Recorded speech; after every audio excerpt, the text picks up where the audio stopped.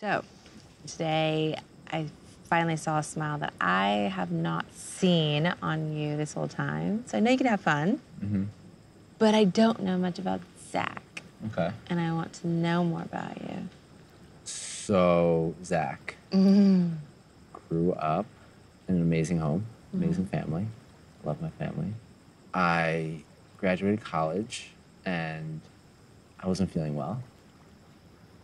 So I was like, I gotta get this checked out. I was like all dizzy, and so I went to this like x-ray place and I found out that day that I had a brain tumor. So the next morning I'm like in surgery. Oh my God.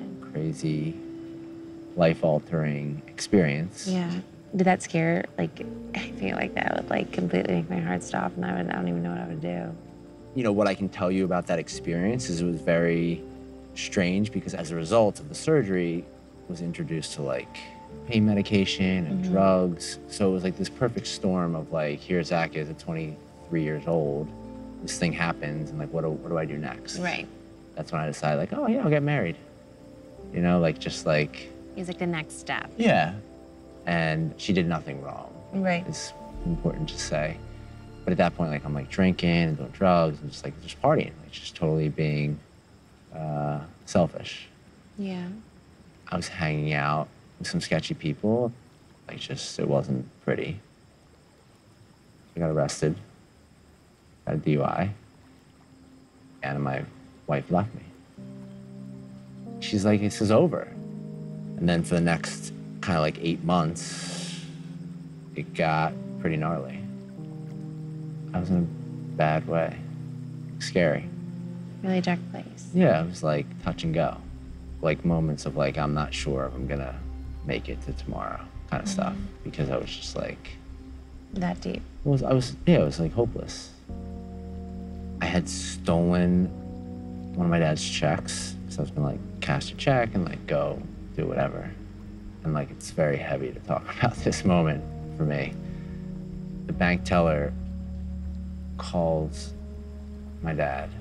She's like my angel.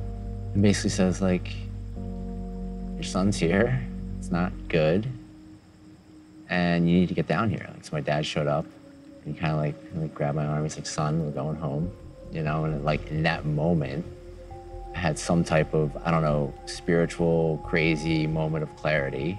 I was like, oh, okay, like it's time. And I ended up in rehab for 4.5 months. Now, however many years later, on the board of that rehab. That's so cool. Yeah, so it's my baby. Did you find it hard, like with your family? Like, did you have to do a lot of work to prove yourself in order for them to like trust you again?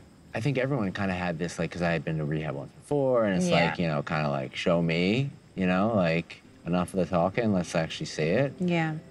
They wanted me to get well, but they knew that they couldn't do anything. Right. They had already tried. You had a wild ride. The best ride. But for some, like, a few years, like, that's a lot. Yeah, just the fact that I'm sitting here is kind of. Is a miracle. Yeah. Thank you for opening up with me. That was a lot. Thank you. No, it's not, because I, like, knew that there was more to you. Because I just sensed it from like the moment I met you. I feel like you're so mature and like there's just life that you've lived, and I wanted to get to know that. So thank you. You're welcome.